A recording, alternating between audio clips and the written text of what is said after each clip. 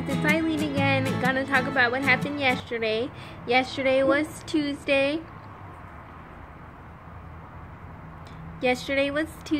And it was one of those days where you just feel kind of real accomplished. Like, usually I have a list of things to do for school and it like takes me forever, and typically it'll roll over to the next day.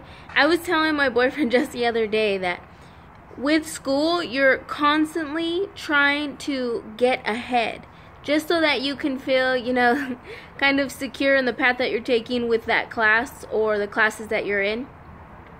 So you're continually trying to get ahead, yet you're always behind. And then like at the last week of the quarter or semester, you are actually turning everything in on time. So you're never really ahead, but you're always chasing to get ahead.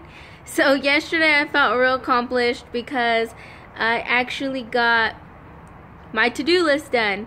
And today I am trying to keep up the momentum and just keep it going and finishing everything that I have to finish for the week, so maybe I can have a day off this weekend. So one other interesting thing was, because I'm majoring in cybersecurity, one of my classes we had to find sort of a new technology or something that was new to you. So basically experience something new.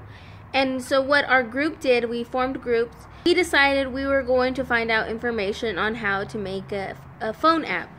So we decided to go with Android because Apple is sort of a long process and you need to be approved along the way of creating the app. So what we did was I created thus far a Android app, and it's called Procrastinator, and it just links you to like awesome websites. That my point was, you're on your phone constantly when you're studying anyways, so why not pick it up and look at something different as opposed to, you know, refreshing your Instagram page like every hour even though there's no new pictures up yet. Maybe I'll make it downloadable and I'll let you guys know the name and kind of what the app looks like. So we'll see. I'll see if I can do anything extra with the app. And I was pretty excited and happy to share that with my vlog.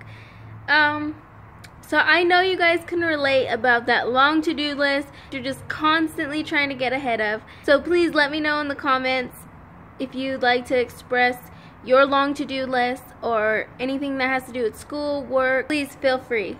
Thank you guys for watching. Bye. And please let me know in the comments if you got any chips.